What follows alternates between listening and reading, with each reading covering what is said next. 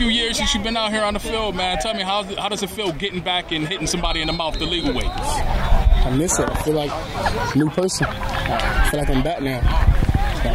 What excites you most about this game of football? Being out here with my brothers, having fun.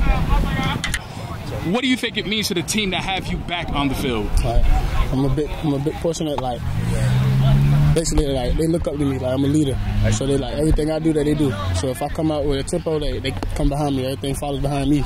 Like, talk about having the ability to really go sideline to sideline.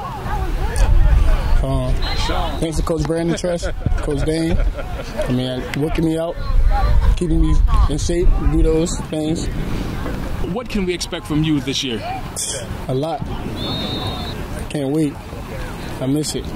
You haven't played in 2 years, but you're still rated as one of the best linebackers in the state of Virginia. What does that say about your talent? It's good. I got a lot of talent. I mean, I don't think there should be that. I think I should be lower, but